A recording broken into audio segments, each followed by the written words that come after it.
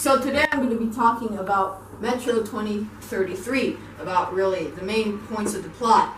Now, Metro 2033 is a science fiction post-apocalyptic novel by Russian author Dmitry Glukovsky.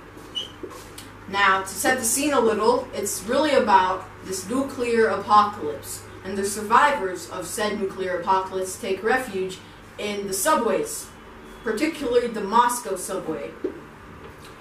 And Artyom, our main protagonist, when he was young, he left an opening so that these species called the Dark Ones, these humanoid species that are less than friendly, and they threaten humanity's position. As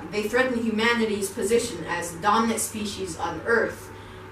And if they come in through this opening, humanity is screwed, basically. And Artyom gets reminded of this by Hunter, one of his mentors.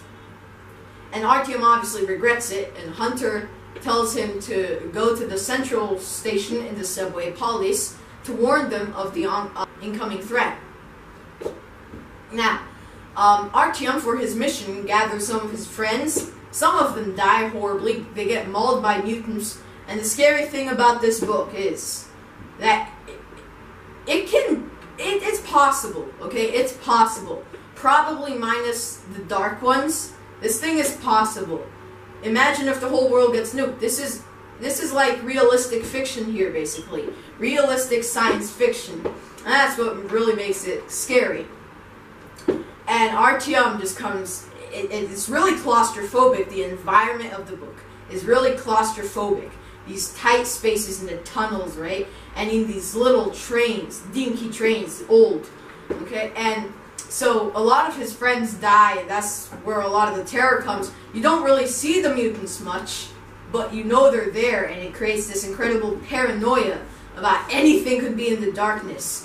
And he gets separated from his friends. He gets separated by other people he meets along the way, including Khan and Ace, who Khan claims to be a reincarnation of Genghis Khan.